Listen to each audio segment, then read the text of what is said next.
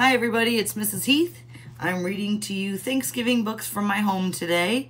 I hope you're enjoying this with me. I am. And today, this Thanksgiving story is called The Very Stuffed Turkey. And he kind of looks like a nice big bird. I think this one's cute because he's wearing clothes.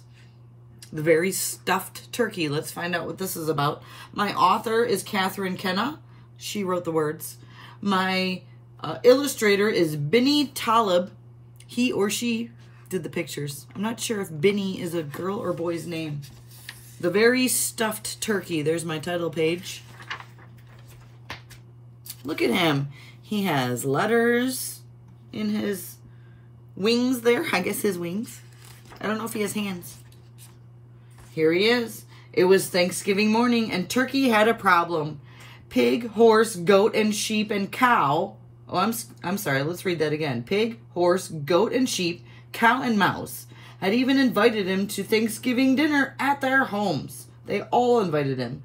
Turkey loved his barnyard friends, and he didn't want to hurt anyone's feelings, so he was going to everyone's houses. Wow.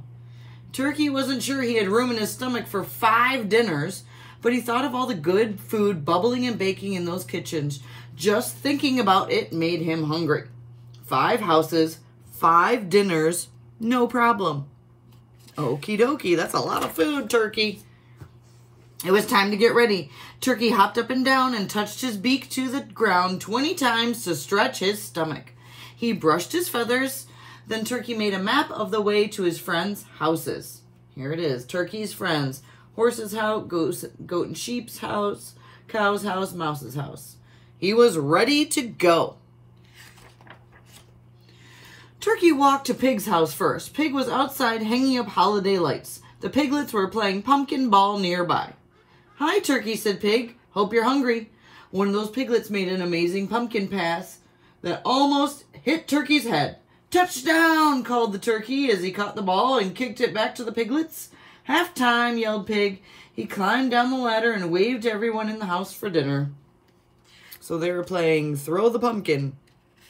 That's kind of a cool game. Pig made a fine Thanksgiving stew with beets and corn and a worm or two. While Pig's family snuffled and snorted, Turkey slurped and burped. He gobbled up everything on his plate. Turkey felt like part of the family. It was a wonderful feeling. Wow, that does look like a yummy stew. I like that he felt like part of the family. Horse's house was next. Turkey wished he hadn't eaten like a pig when he saw the dining room table. It was covered with plates of oat cakes and hay, carrots, sugar cubes, and pumpkin and apple pies. While Horse's family munched and crunched, Turkey mashed and mixed. He gobbled up everything on his plate. "I have an idea," Horse said after dinner. "Let's have a race." Turkey didn't think that was a good idea. He was too full to trot, and his tummy was feeling funny. Well, after gobbling up everything on his plate, he's probably pretty full. While Horse's family raced ahead, Turkey hopped and fluttered behind them, but he didn't get too far, so Horse gave Turkey a ride under fall leaves as colorful as candy. Turkey felt like a part of the family. It was a wonderful feeling. Oh, I love that. Feeling like part of the family. Goat and sheep lived next door to Horse. Turkey sniffed the air all the way to their house. "What is that yummy smell?" Turkey asked as he waddled through their front door. "Come see," they said. Goat made his special Thanksgiving soup with flowers, weeds, and glue. Sheep baked a clover casserole dotted with dandelions. While Goat and sheep tasted and sipped, Turkey gobbled up everything on his plate. "That soup was sticky," said Sheep. Dandelions taste fuzzy," said Goat. Turkey said dinner was delightful, but he thought he might explode. He's been eating a lot of food, hasn't he? They played hide and seek indoors after dinner. Goat and sheep kept peeking, but Turkey won every time. Turkey felt like part of the family. It was a wonderful feeling. I love that. They played hide and seek after. Turkey was too late for dinner when he got to Cow's house. They were getting ready for dessert. Cow's family was crowded around the kitchen counter. They were all holding spoons and ice cream cones. There were cartons of ice cream everywhere in so many flavors it looked like a rainbow. Ready? Asked Cow. She handed Turkey a cone and spoon. For what? Turkey said. Our family's Thanksgiving ice cream cone contest, said Cow. The tallest cone wins. Ready, set, go! Wow.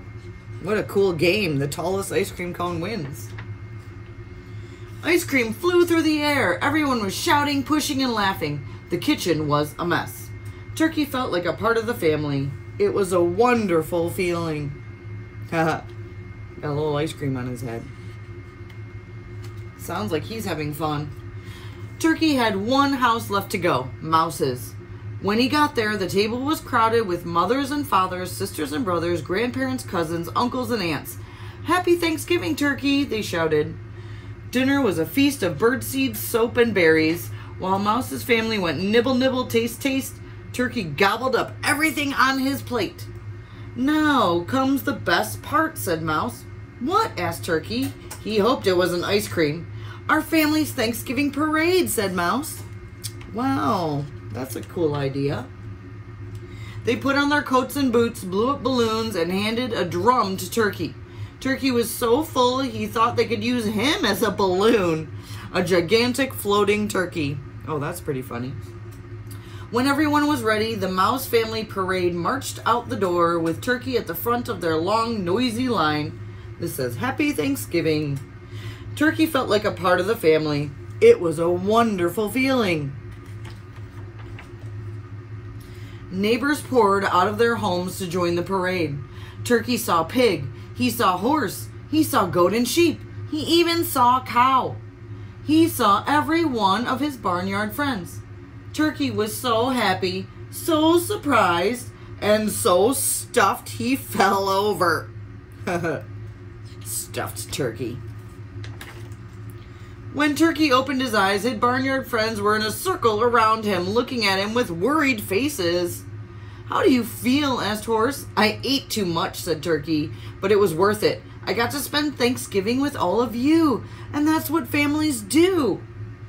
Sorry, Turkey, said Cow. We didn't know we each invited you to dinner. That's okay, said Turkey, but next year we're having Thanksgiving dinner at my house. Everyone laughed and cheered. It was a wonderful feeling. Aw, I love that so much. The parade started again. While Turkey banged his drum, he planned what to make his barnyard family for dinner next year. Grilled grasshoppers were always good. Just thinking about it made him hungry. Happy Thanksgiving. I can't believe he was still hungry after all that. I sure love this book, guys. At the back it says, with 5 Thanksgiving dinners to eat, there's going to be 1 very stuffed turkey. And that's true. He was very stuffed from all that food. I love that Turkey felt like a family member when he went to each one of these dinners. And I also loved that each one of these families had Thanksgiving traditions that they did during dinner or after dinner. So my question to you today is, what is a Thanksgiving tradition that makes you have that wonderful feeling that Turkey had? What do you do at Thanksgiving with your family or friends that gives you that wonderful feeling? Maybe you have a Thanksgiving tradition that makes you feel so good. I hope you enjoyed reading with me today, guys. Bye.